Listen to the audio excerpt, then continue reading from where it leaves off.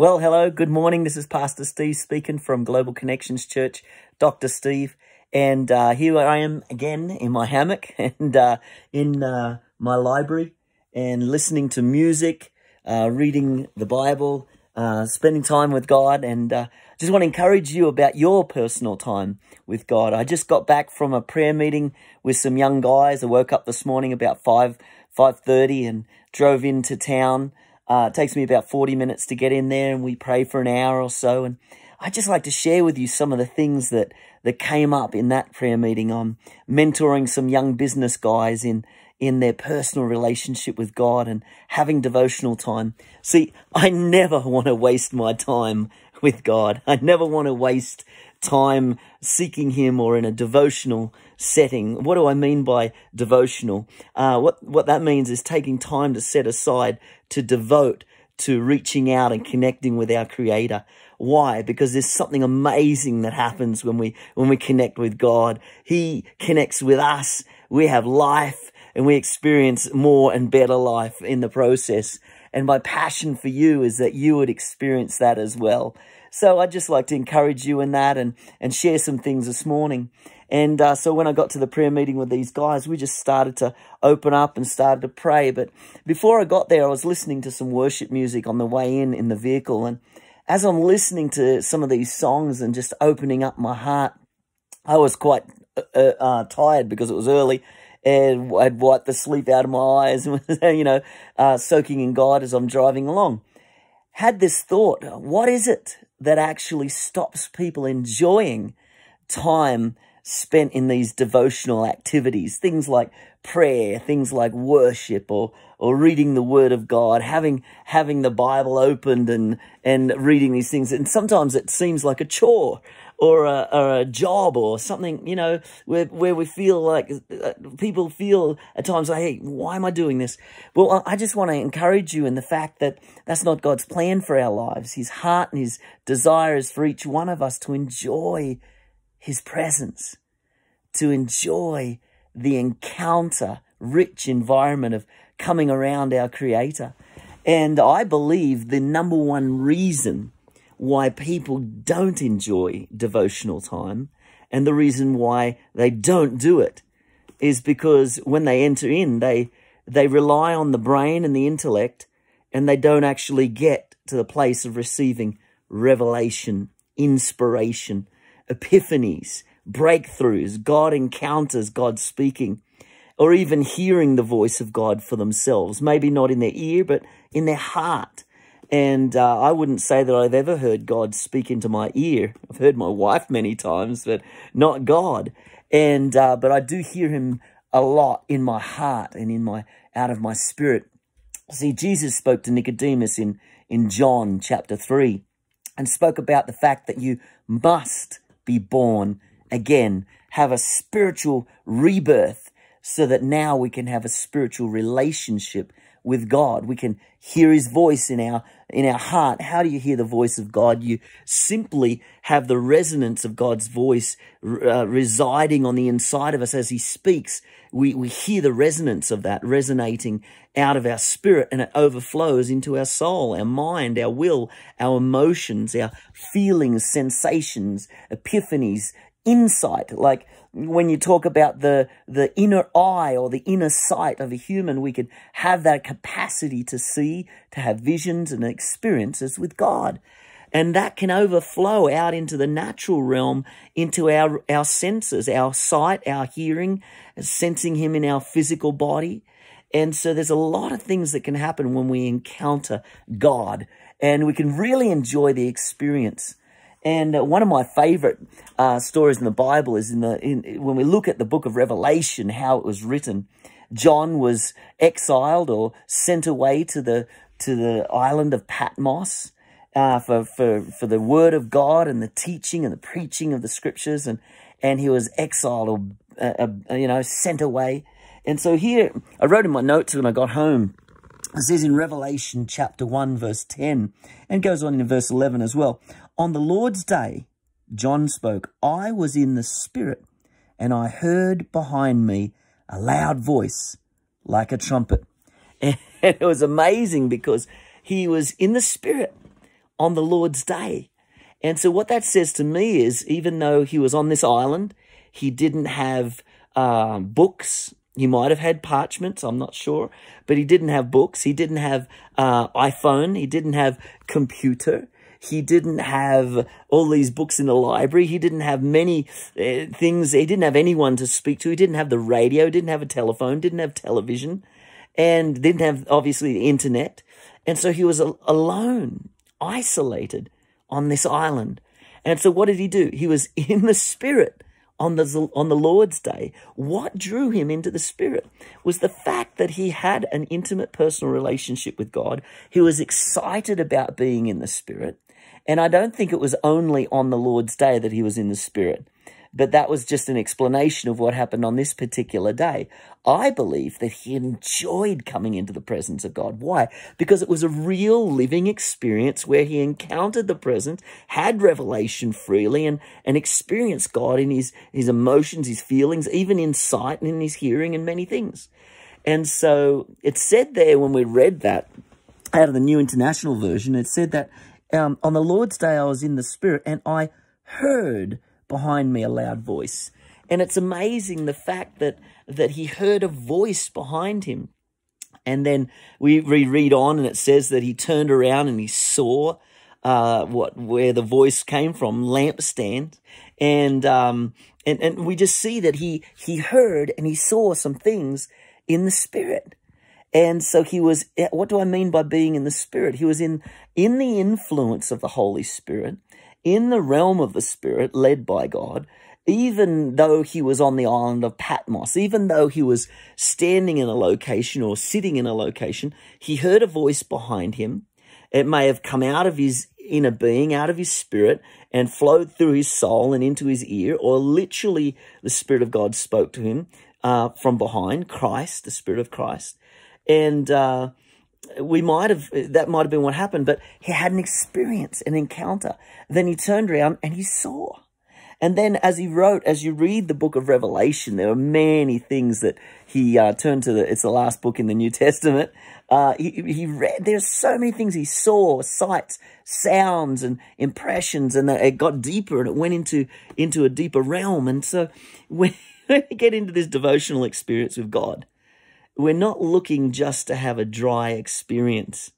And I want to encourage you that we can hope for and believe for and expect a greater experience. Let's have a look at a person, Paul. Think about him. And there were times where before he was Paul, he was known as Saul, and he hated Christians. He was persecuting believers. He was fighting against Jesus Christ. And yet Jesus reached out to him through the power of the Holy Spirit and gave him an epiphany and gave him an experience where he heard the voice of God and was converted on the road to Damascus and had an amazing experience. Here he is, a non-believer, a Jewish religious man, a Pharisee, and who was persecuting the church, and he heard the voice of Jesus.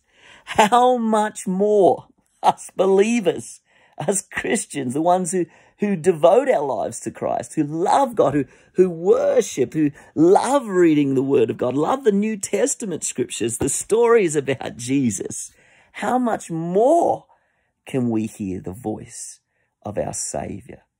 And so I just think there are times where the church has been duped. We've been lulled into a false sense of deception where we think we can't hear from God, where in actual fact we've been created and redesigned and refashioned to resonate his voice. Our spirit man on the inside reverberates and resonates in the spirit, the voice of God. And it overflows up through our mind and out of our soul. But the problem is we don't allow our soul to let go. You know, Jesus said, if you seek to save your life, you lose it. But if you lose your life for my sake and the gospel, you will find life. And a lot of times this even goes to the point of keeping our own thoughts. We want to maintain control. We want to be the ones in control of our thoughts, our emotions, our mindsets. Heaven forbid that we would ever get excited about God or excited about the present, or that we'd even feel his presence or close our eyes and sense his closeness. Hey, come on, look, let's just read a little bit about Paul and how he had that experience. And let's go to Acts chapter 9, and we're going to have a quick brief look at the situation there, where Paul was actually overflown and moved on by the Spirit in such a way that he encountered Jesus. Now, I believe it's in Acts chapter 9, and we see that, here we go, Saul encounters Jesus. Let's have a read through this. So, during these days, Saul, full of anger, or angry threats and rage, wanted to murder. Did you hear that? He wanted to murder Christians. And so he wanted to murder the disciples of the Lord Jesus. So he went to ask the high priest and request a letter of authorization he could take to the Jewish leaders in Damascus, requesting their cooperation in finding and arresting any who were followers of the way. Christians, believers, followers of Christ. This new way of living. And Saul wanted to capture all of the believers he found, both men and women, drag them as prisoners back to Jerusalem. Did you hear that? He wanted to drag them as prisoners. That doesn't sound like someone who's going to hear the voice of Jesus. That doesn't sound like someone who's just about to receive revelation. And so here we go. Prisoners back to Jerusalem. So he obtained the authorization and left for Damascus.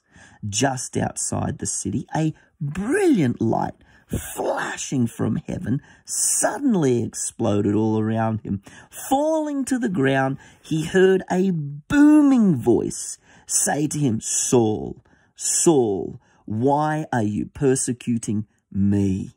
So he heard a booming voice. Did you hear? That was a massive, booming, amazing voice. And now the people who were around him, the other people following him, were amazed because they heard the voice as well, but they didn't see anything. And we just read earlier how John on the island of Patmos heard a loud voice. So here we see John, a believer, exiled on the island, hearing a loud voice, and yet a non-believer, someone persecuting the church, wanting to destroy, kill, and drag them off to prison, hearing a booming voice. And we hear later on in Paul's testimony about his salvation and his experience there, it was the grace and mercy of God that reached out to him and called him to be an apostle, called him into relationship with Jesus.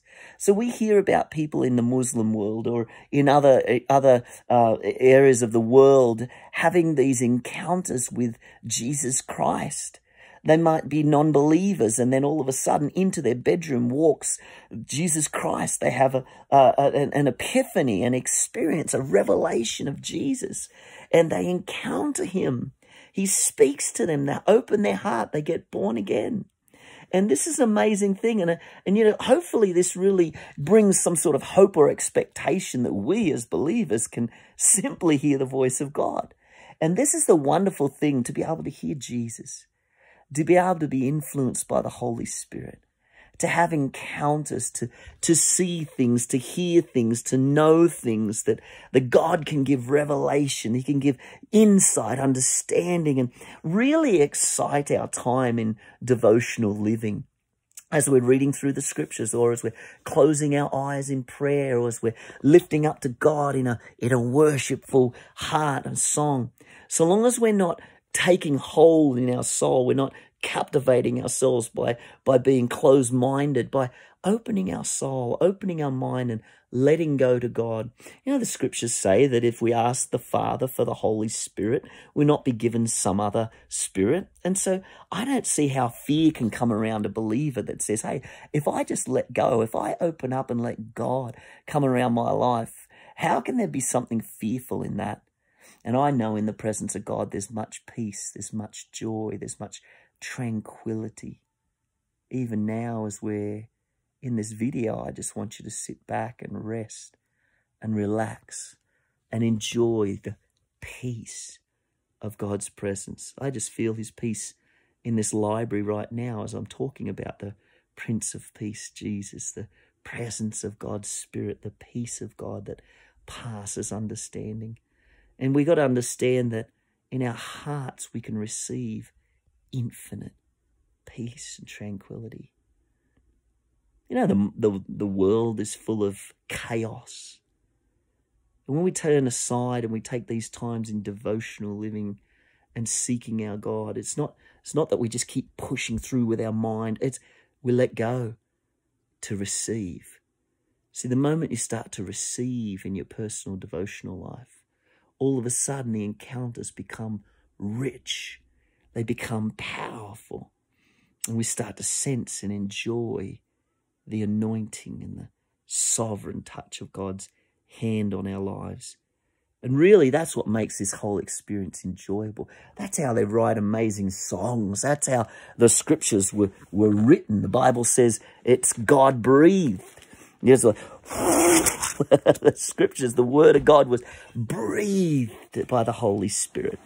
And so as we read the word, as we open this book up, as we worship God in the Spirit. So let's dive into this a little bit more. When I talk about being in the Spirit, I'm talking about being overtaken by the Spirit. And we could even go to the book of Acts and have a look there, and we can see in Acts chapter, I think it's chapter 2 there, that we're looking and the day of Pentecost arrived and they experienced the presence of God. Let's just jump into that. Come on, Acts chapter 2, where are you? There you are. And so let's have a look at this. And we see here that Peter was in there. Peter continued, people of Israel, listen to the facts. Jesus, the victorious, was a man on a divine mission. And so here is talking a little bit about the preaching that Peter gave after their Pentecost experience. He started to talk to them about Jesus and who he was. And really, he had not prepared that message. That was inspired preaching, prophetic, inspired utterance, where he was speaking as of the oracles of God. And literally, what do I mean by that? God was speaking through him. He'd just been in an encounter-rich environment. Jesus had left the planet, just like Elvis left the building. Jesus left the planet, and they went to this place called the Upper Room for 10 days. And there were 120 of them in there on this 10th day, and they're seeking and soaking in the presence of God. Before the Holy Spirit poured out, they were seeking. But then on Acts chapter 2, the day of Pentecost, they were overflown, baptized, soaked in the presence. And so I'd like to open that up here a little bit and let you see it. It says here in Acts chapter 2, on the day of Pentecost on the day Pentecost was being fulfilled, all the disciples were gathered in one place. Suddenly they heard the sound of a violent blast of wind rushing into the house. Oh my, here's an experience where they heard the sound of a violent rush of wind. And so they heard something. They didn't know what they were going to experience. They were seeking God. Peter had just thrown some dice and then went to choose the next apostle, where maybe that might have been God's job. And so now they're not knowing what's coming, but they believe that there's a promise and a hope and a gift from the Father. And there might have been some sort of sense that of what was coming, but the Holy Spirit knew exactly what was going to happen. And he poured into that room, poured into that place. Suddenly they heard, each one of them, these people in the room, the sound of a violent blast of wind rushing into the house from out of the heavenly realm. The roar of the wind. Did you hear that? The roar. It's sort of like in these 3 verses we've read out today, a loud voice. We heard how Paul was he encountered in a mighty voice, or a big loud voice, and we hear a mighty roar. And so I don't think God's trying to be quiet with us. I think he wants our attention. And I don't think it's a problem hearing his voice. I don't think there's an issue unless we're closed-minded, unless we're controlling and manipulating our own thoughts by taking control and not letting go. And so I see this, it's a struggle for people to enjoy the presence of God, enjoy devotional life, in devotional living, when we're caught in a rut of just pressing in and holding on, and instead of relaxing, enjoying worship, enjoying his presence, thanking, enjoying, receiving. And on this day, they received the presence of the Holy Spirit. It says, then all at once a pillar of fire appeared before their eyes. So once again, we see they heard and they saw. It's just like John on the island of Patmos. He heard, then he turned and he saw. So in some way, whether these are complete physical manifestations or not, I do believe that this was literally the Holy Spirit coming in, and they literally did see. But I do believe in this occurrence. Let's just keep reading for a moment. And it says, then all at once, a pillar of fire appeared before their eyes. It separated into tongues of fire that engulfed each one of them. They were all filled and equipped with the Holy Spirit and were inspired to speak in tongues, empowered by the Spirit to speak in languages they had never learned. Now that is a crazy, amazing experience. And they were overpowered. They were, they filled, inspired, empowered to speak with the, so here's some things that are pretty amazing. God is not silent. God is not distant. God is not far away. And I was speaking there a little bit before about hearing and seeing. They saw these tongues of fire. They saw this massive fire that separated and came upon each of them. And so I do believe they were given capacity in their natural eyes to see spiritual.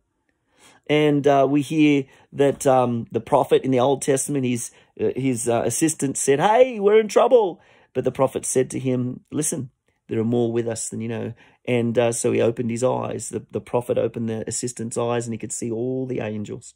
He could see everybody helping. So to be able to see in the realm of the Spirit, to be able to see the supernatural, I don't believe it's impossible for us, because in the Old Testament, they weren't born again. In the New Testament, we've received Christ. We're a new creature. We're born again, and we hear the voice of God in our spirit, and it overflows and resonates. And if we're opened in our mind, he can overflow and fill our thoughts. And so this is where we get revelation. This is where we get insight and the ability. And so that's why I believe when Jesus gave himself to prayer in Mark chapter 1, verse 35, it says he gave himself to prayer. John was in the Spirit on the Lord's day. And like I said at the prayer meeting, when he came and he was in the Spirit, John was not just thinking about spiritual things. He was not just thinking on the scriptures or the word of God. He was not just thinking about something that was written down or things that had been spoken to him. No, he'd entered in.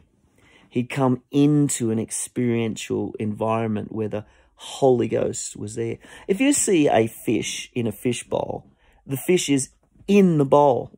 He's in an environment that he can swim around, he can live in and be enveloped by, where there's life for that fish. That fish comes out of the fish bowl, that fish dies. And so we look at us as believers, we come out of that experiential presence of God. We can get dry.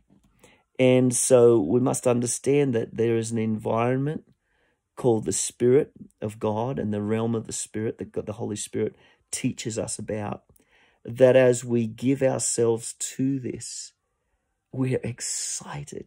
We should never get bored in prayer, never get bored worshiping or read the word, because the Spirit of God is the environment for us to flow into. So when Jesus, in Mark chapter 1, verse 35, left the home and went out to pray, it said he gave himself to prayer. And it might actually be good for us to read that again. I know I share this a few times on this experience where you come and watch online, but I'd like to read it again because it's very important for us to see in the Word itself. Let's go to Mark, and we're going to go to chapter 1, and there it is. I've highlighted it again. It said there, Jesus prays, preaches, heals, and casts out demons. But let's look at verse 35 in Mark chapter 1. The next morning, Jesus got up long before daylight, left the house while it was dark, and made his way to a secluded place to give himself to prayer. And what we see there is he gave himself over to the spirit of prayer, to allow the anointing, the presence of God to come around his life. And, you know, I'm very determined and consistently choosing that when I go into my devotional times. As you yield freely and fully to the dynamic life and power of the Holy Spirit, you will abandon the cravings of the self-life, the soul, the flesh, all those things. We crave security. We crave control as humans. And it's sometimes an insecure experience to let go and let God, to surrender and yield our mind to the thoughts, even the revelations that can spring out of the Word of God. And as we come into the Word, coming to them ready to surrender rather than pick and choose what we want to hear. If we just come and start reading and not understanding, but definitely letting our minds just soak up whatever's in there. The Word is inspired. It's a gift. The Word is there to teach us and train us up in right things. It's not there to hurt us or harm us. So, and even God's presence as we worship, as we open our hearts, as we live to adore him, live to explore him, we're only ever led into realms of greatness, realms of wonderment. And that can never be a boring experience when you come into the presence of God and when you experience his goodness. And so we can't allow our soul to lie to us. Can't allow our mind and our thoughts to come and say, hey, this is boring. You know, spending 10 minutes in the presence and going, I'm bored. Like I haven't heard from God. Why? Because you haven't let go of your mind, haven't let go of your soul. Take every thought in captivity to Christ and let your mind be renewed. Be renewed in the spirit of your mind, that you may be able to prove what is that good and acceptable and perfect will of God. What does that manifest or prove right or let it be so? Yes, your will be done, God. And so I look at this and I understand that it's not always easy to dive into experiences you've never had before. I've never been on the island of Patmos and had that experience that John had. I was never in the upper room and had that experience that those disciples had. I was never on the road to Damascus and had the experience that Saul had. But you are where you are at right now. God is an experiential God. He wants to speak clearly and loudly to us. He's not going to force himself on us, but he is going to, by his grace and mercy, speak clearly into our hearts. Give us visions, give us dreams, give us insight into his will and purposes and plans, and show us a fresh new way of experiencing and exploring his presence. And, you know, every time you get in the bathtub, you wash things off, and you wash dirt, wash things off your body. I do believe every time we come into the presence of God, we wash away hindrances, pain, struggles, and carelessness. Think in terms of not being careful. The Holy Spirit wants to come and inebriate us. As I've said in the very first video, if you want to go back to that, we see that Paul tells us, do not be drunk with wine in which is dissipation, but be filled with the Holy Spirit. The translation of that is be being filled. It's a commandment to come back again and again. The rivers of God never run dry. And but Christians do, because they don't open up and receive. But I just want to encourage you today, you can be filled, refreshed, soaked, inebriated. So when you get inebriated, you are consumed and overcome by the presence of alcohol. But if you come to the Spirit of God and be inebriated and be overcome and filled with his presence, you can wander away from the earthly things and wander into the spirit realm with God. And you're safe because you stay in your library, you stay in the presence, and you're full of peace. But God can start to lead you in his ways of devotion. And so he doesn't want to fight with us in this. He wants to draw us along in the process. So, hey, come on, let's keep going. Let's keep searching and seeking his heart. I just like to pray for you today. Just open your heart, open your mind, open your head to this prayer. Father, I just pray for everyone right now watching online, watching this telecast, this video. I'm asking you, Jesus, to pour into our spirit your anointing, your Holy Ghost. I welcome your Holy Spirit to fill us, soak us, inebriate us. We give ourselves to prayer right now. We open up to your voice, which can be loud at times. We open our eyes to see things you want us to see. We believe that we can hear your voice. We believe we've been recreated to have a relationship with you. And we just ask you to supersize that relationship, enhance that ability, that relationship we have with you through the power of your Holy Spirit. Holy Spirit, speak things from heaven to our hearts. Put songs in our heart, put words in our heart, put wisdom in our hearts as we read the word of God and pray and worship you.